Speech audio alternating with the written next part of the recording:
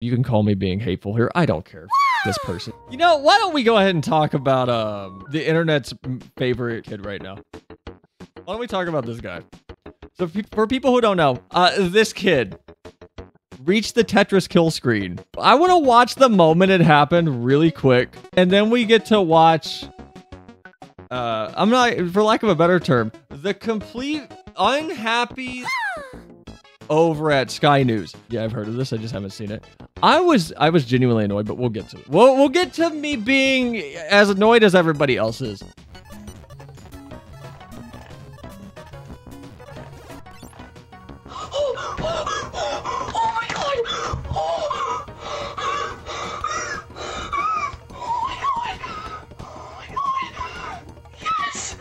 This is real. This is like a real moment, man.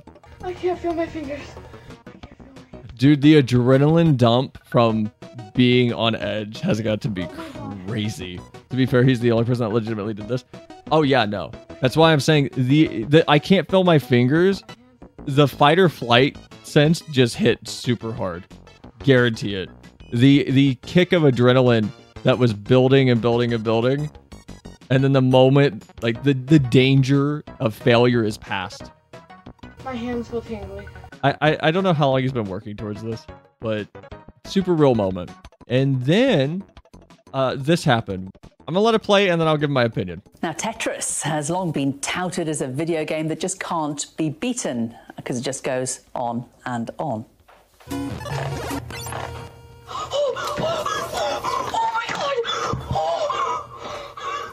Well, 13-year-old American Willis Gibson has technically proven that wrong. He beat the original Nintendo version of the game by reaching such a high level that the coding froze. That left the program unable to generate any more falling blocks.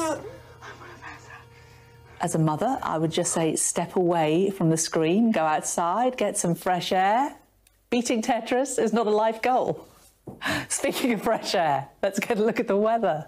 Okay, here's my opinion on this. Before I get let my irritation out, it sounded like just a goof joke until the beating Tetris is not a life goal.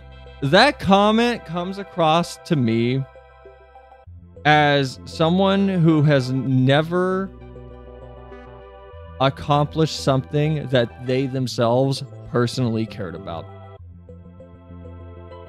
I don't think anyone who has ever personally found satisfaction alone in something they genuinely found interest in would ever make some type of comment like that.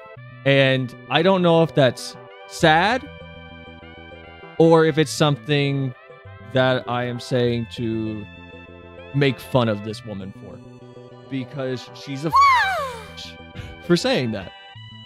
And it really irked me. Let people have their little victory.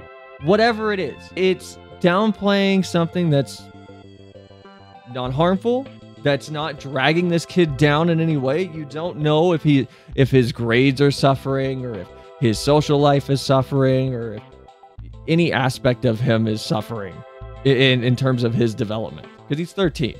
Who the fuck cares? I came home every night and I played Jak and Daxter every single day for like 4 years because I didn't have a memory card. And my goal was to beat that game without a memory card. I had from the time I got home, so 3 p.m. after school ended, to about 10, which was my bedtime. And who cares if my grades weren't suffering? Because they weren't. I feel like you only make this type of comment after seeing someone accomplish something that they genuinely put so much time and effort in, that reminds you of, and this is getting speculative, you can call me being hateful here. I don't care. Fuck this person. You can call me being hateful. I don't care. I'm assuming a lot here. I'll be honest, I am. But I don't think you can make this comment without thinking that you understand a person, or thinking that you are 100% confident in the path that life should have that you follow. Be hateful.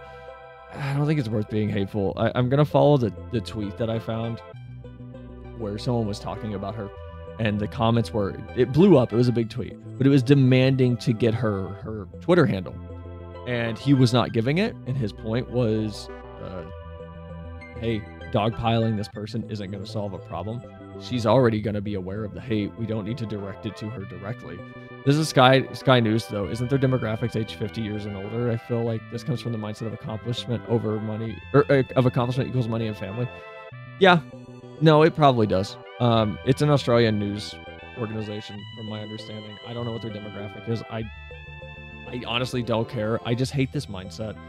It's the same thing as my anime figure collection. I have spent almost as much as I've spent on my computer on anime figures. Does that devalue the computer or anime figures? Does that devalue like the work I put in anywhere else in my life? I don't think it does. I'm sure she has dumb bullshit she spent money and time on as well. I don't like I just find it obnoxious to shit on this kid for making it this far. And I really hope that this doesn't eat away at him in the back of his head, because everybody's putting a spotlight on it, and he might not have been paying attention to it, but everybody's put a spotlight on this. I just hope he isn't caught up on this, because it's easy to let one person get to you. I know I didn't have extremely thick skin at 13. I grew up on 4chan, I grew up on DeviantArt, I grew up on Newgrounds, I grew up in the cesspits of the internet. I developed thick skin very quickly, and I learned to not take things too seriously. And I hope he did also. I hope he learned that. Now, I grew up in those environments, but I hope he's learned how to do that already.